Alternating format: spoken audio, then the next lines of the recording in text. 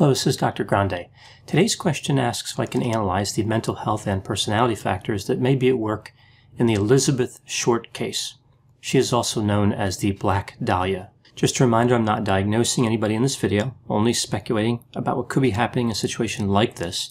If you enjoyed this video, please like it, subscribe to my channel, and consider supporting me on Patreon. I'll put the link to Patreon in the description for this video. So here I'll look at the background of Elizabeth Short, then move to the timeline of the crime, then look at the mental health and personality factors. Starting with the background, Elizabeth Short was born on July 29, 1924 in Boston, Massachusetts. 6 years later, her father's car was found on a bridge. Her mother believed that her father had jumped into a river to his death. In 1942, Short's mother received a letter from her father indicating that he had moved to California to start a new life. Short went to live with her father in California. They had some difficulties with one another, and eventually he kicked her out of his residence. She stayed in the area, though.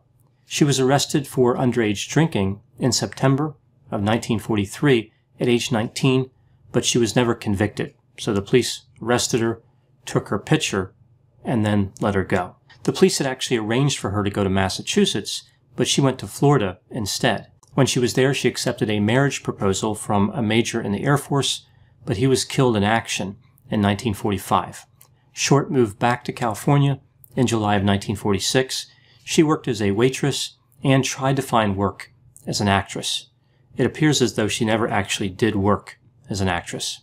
She started dating a 25-year-old married man named Robert Manley. Robert Manley denied that his relationship with Elizabeth Short was sexual in nature. Apparently, they just spent time in hotel rooms together, but one slept on the bed and the other slept in a chair. He must have just read the book titled How to Tell Lies That Are 100% Transparent. Now moving to the timeline, we go to January 8, 1947.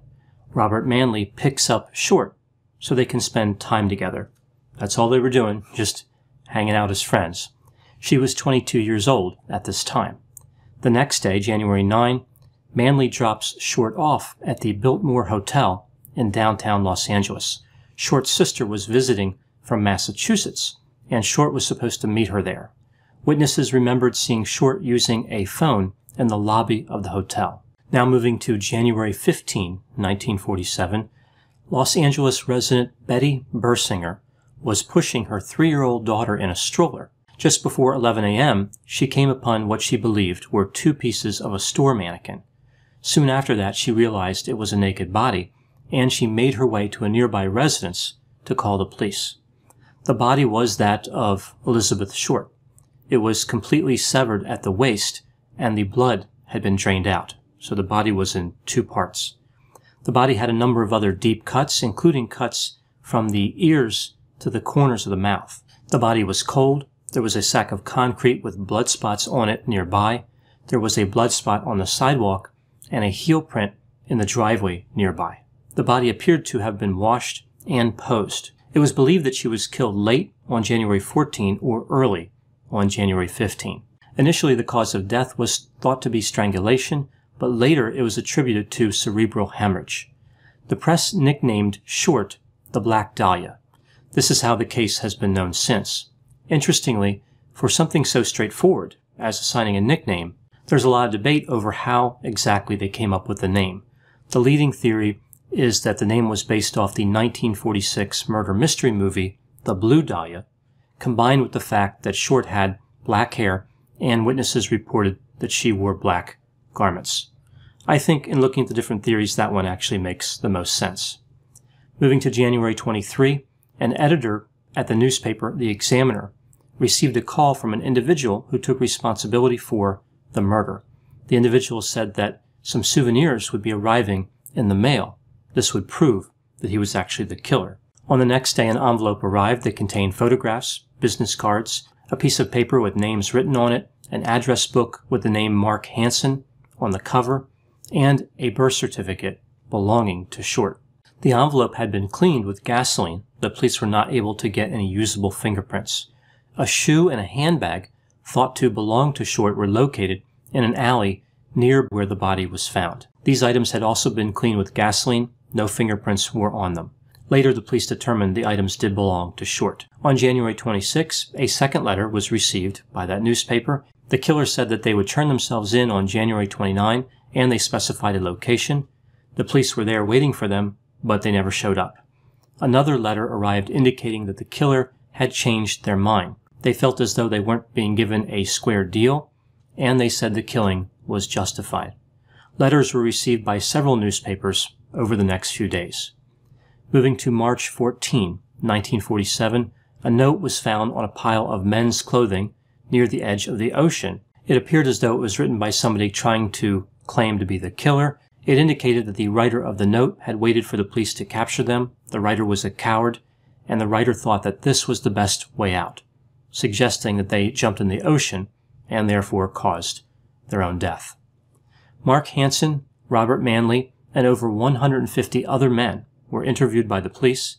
Many people also confessed to this crime. I'll talk more about that later. The murder remains unsolved. There were dozens of decent suspects. One of the better suspects was a man named George Hodel. He was a physician who was accused by his son. His son was a Los Angeles homicide detective named Steve Hodel. Now, the son accused his father, George, of not only killing Elizabeth Short, but several other women. Steve Hodel also said his father was the Zodiac killer.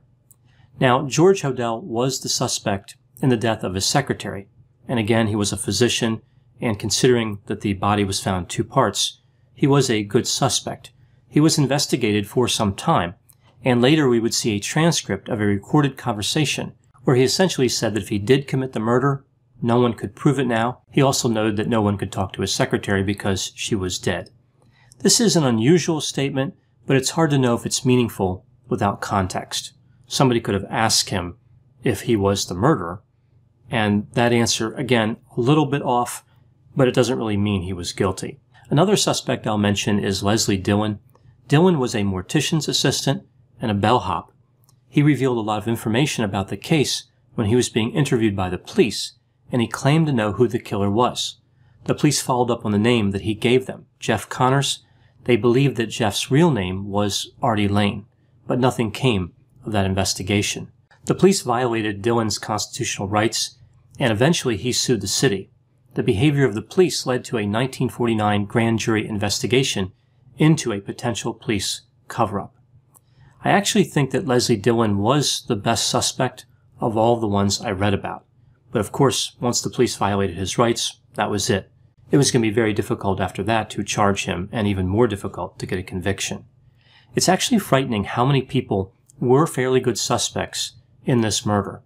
In cases like this, where there is little evidence, the number of suspects becomes staggering, similar to the Zodiac killer or the Dan Cooper case, also known as the D.B. Cooper case. Now moving to the mental health and personality factors, I'll start with the killer. In 1947, it really wasn't difficult to get away with a crime like this, but the police did solve a number of murders, so there was still a great deal of risk involved from the standpoint of a murder. This killer was almost certainly male. It's likely that he knew Elizabeth Short. He had her birth certificate, and a lot of times these crimes are committed by somebody who knows the victim.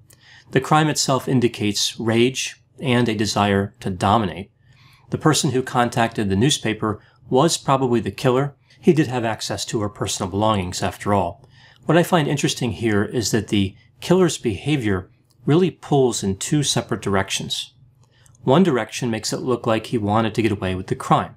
He dumped the victim's body in a different place from where the murder took place. He was careful not to leave usable fingerprints or much else in the way of evidence that could be linked to him. The other direction makes it appear as though he was not risk-averse. He severed the body into 2 parts. Not a useful strategy from the point of view of trying to escape arrest. It's unnecessary. He spent time posing the body at the dump site in view of the public. Also unnecessary, and something that exposes him to more risk. And of course we see the phone calls and the letters, introducing even more risk. So he took a lot of chances. It's not known if this individual killed before or after he committed this murder, but based on this one murder, his personality profile would likely be similar to that of a serial killer. So we see mid-range openness to experience and conscientiousness, and low extroversion, agreeableness, and neuroticism. Looking at Elizabeth Short, we don't really know a lot about her. I would probably say she would be high in openness to experience. She had dreams of becoming an actress, and she moved quite a bit, so she appreciated art and she was adventurous. I would say low conscientiousness. She was drinking underage and spending time with a married man. Her level of extroversion was probably high. She liked to party, and she probably had mid-range agreeableness and neuroticism. Again, we don't know a lot to fill in all the different pieces of personality. A couple of other noteworthy items related to this case. In this case, we saw that there were over 60 confessions during the investigation and over 500 total. We don't know who did it, but we know that a lot of people wanted to take credit for it. Several of those who confessed were not born at the time when the murder took place, yet the police still had to listen to the whole confession.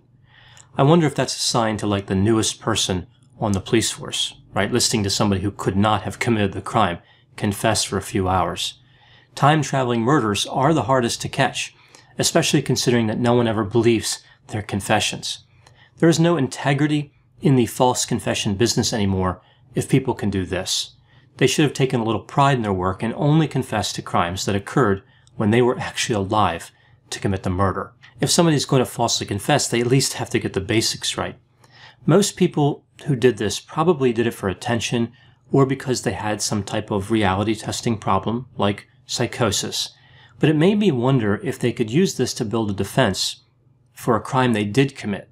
Like if somebody falsely confessed to 5 or 6 murders and then actually committed a murder and then confessed to that one too. Would they have actually built a defense, a way to get the confession thrown out? Like their lawyer could say, oh, that guy confesses to everything. You can't believe anything he says. I don't think it's a good strategy, but it just occurred to me that somebody could do that. They could think that over-confessing is the way to go. The other item I found noteworthy in this case was how it created a lot of business for the news media. The Los Angeles Record ran items related to the case on the front page consecutively for 31 days.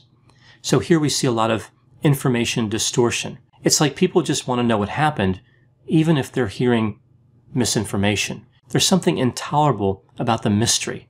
People just want definitive answers. So again, they kind of entertain all this information being put out by the newspaper when it wasn't actually accurate. These types of newspapers are fairly predictable. The direction of the misinformation is always the same. The victim always becomes worse than they were. The details become more horrific, more unbelievable, more shocking. We just see a lot of sensationalism. Unfortunately, this was thought to have hampered the investigation, and this still happens in current times. We see that a lot of stories that are newsworthy get covered even more because of that sensationalistic component. So people look at that news coverage and think, well, if that's being covered more, that must mean that it's more important. So they pay more attention to it, and it ends up causing this vicious cycle. So we see some cases don't get any attention, and others get a lot of attention, even though a case like this, of course, was very difficult to solve, and it never was solved. So all that coverage really did nothing. It's hard to imagine how misinformation can ever lead to a good result anyway. So those are my thoughts about the Black Dahlia murder. Please put any opinions and thoughts in the comment section. They always generate an interesting dialogue. As always, I hope you found my analysis of this topic to be interesting. Thanks for watching.